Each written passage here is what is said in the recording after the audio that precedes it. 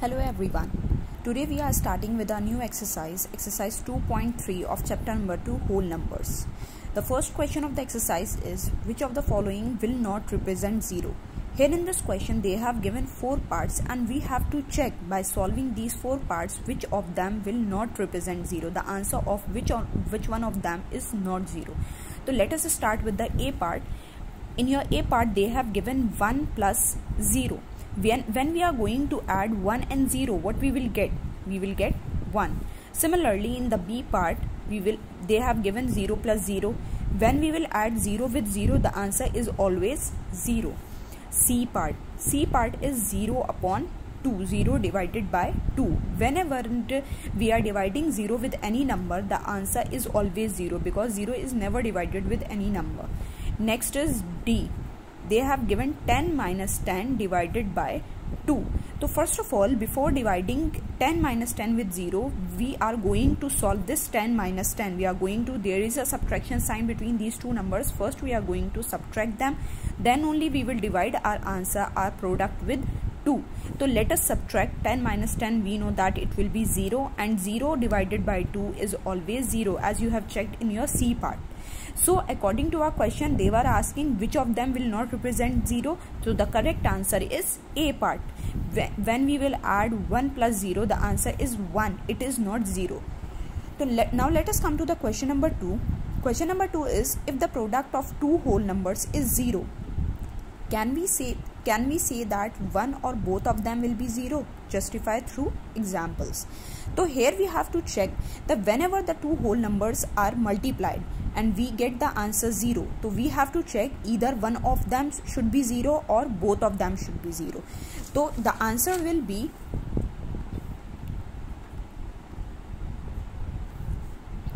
one of them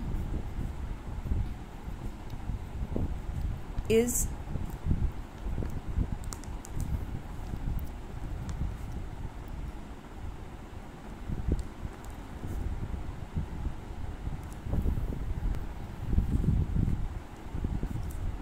definitely 0. One of them is definitely 0. So let us check with the examples. Here they have asked us to explain with the help of examples. Suppose if I am multiplying any number, I am taking the number as 2. This is a non-zero number. Non-zero number means the number which is not 0. So this is a non-zero number. I am multiplying it with 0. So what we will get? 0. It means when we are multiplying any non-zero number with 0, the answer is always 0. That's why I have written that one of them is definitely 0. One of them should be definitely 0.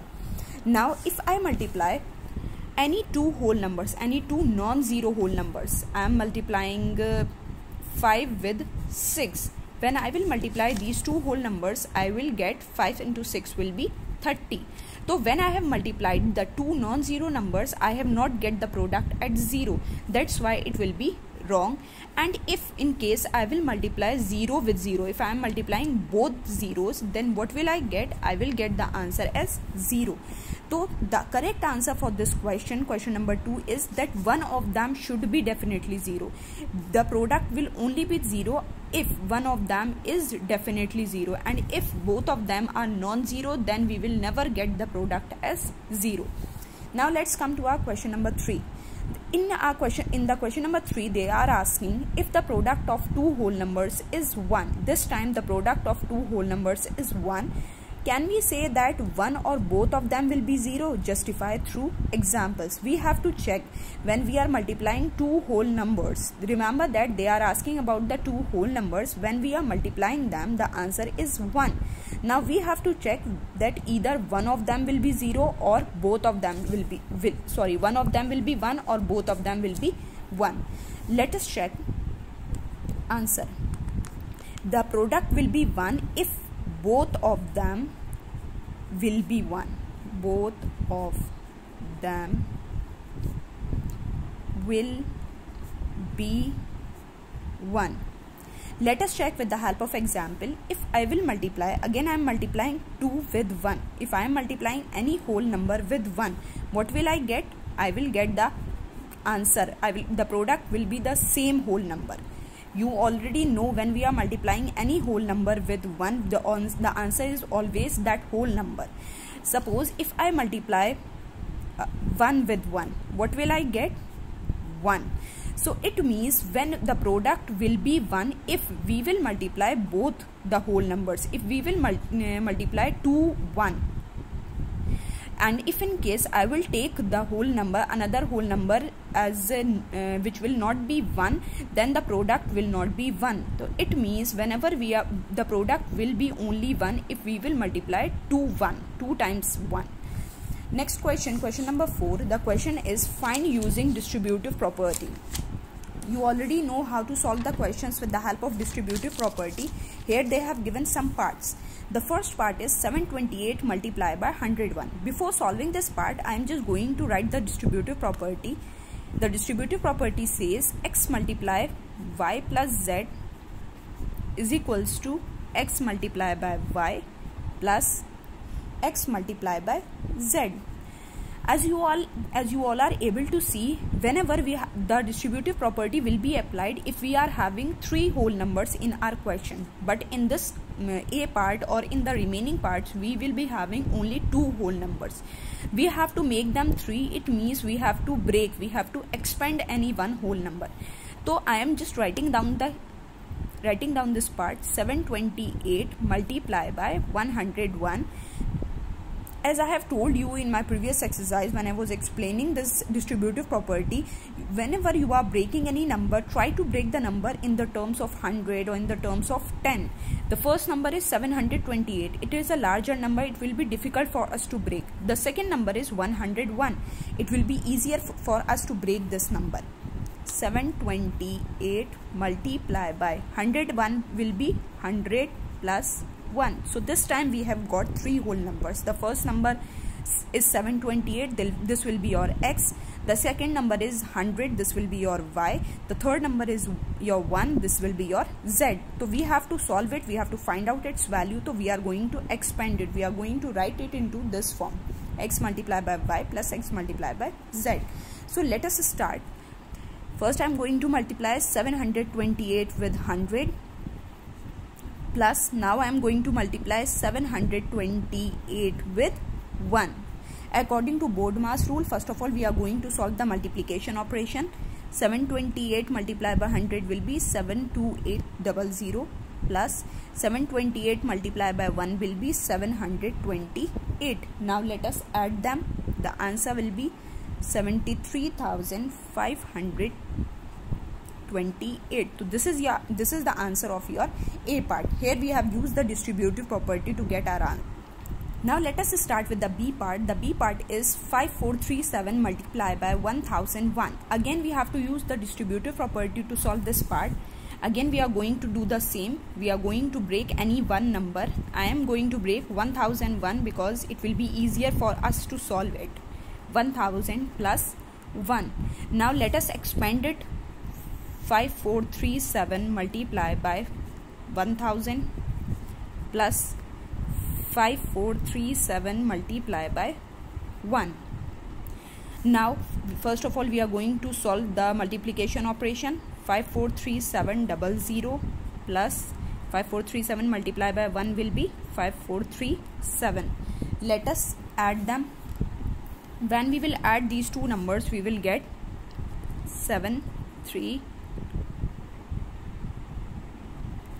4 2 4 4 5.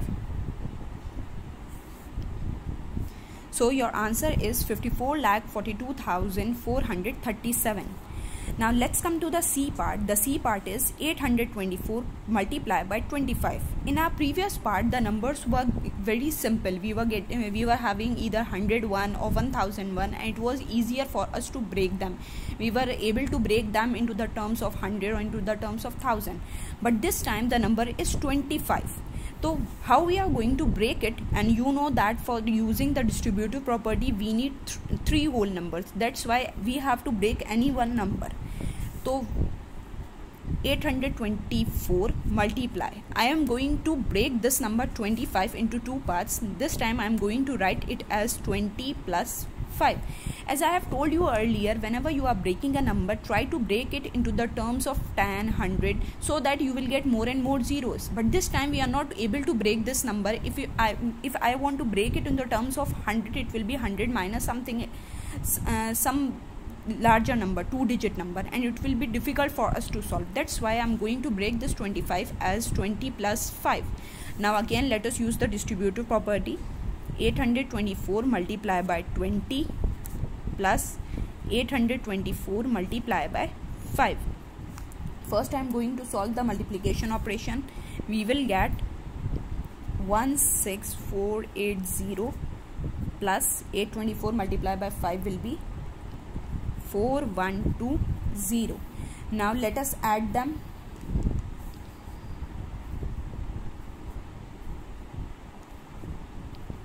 The answer is 20,600. Now let us come to the D part. The D part is 4,275 multiplied by 125. Again, we have to use the distributive property, so I am going to break any one number. This time again I am going to break 125. I am going to write it as 100 plus 25. Again I have broken this number into the terms of 100, and again I have expanded it into the terms of 100. Now let us multiply 4,275 multiplied by 100 plus 4,275 multiplied by 25. Again we are going to solve the multiplication operation. This number when multiplied by 100, we will get 427500 plus 4275 multiplied by 25 will be 106,875. 106,875.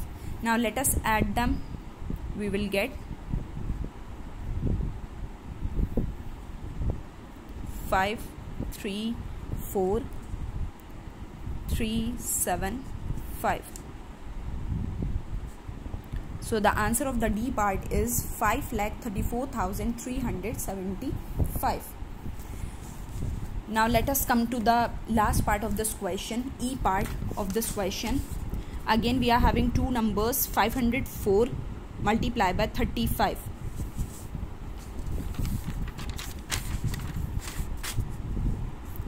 Here this time you can break 504 also. You can break this number also. You can write it as 500 plus 4, or you can break 35. You can write it as 30 plus 5. You can break any one number.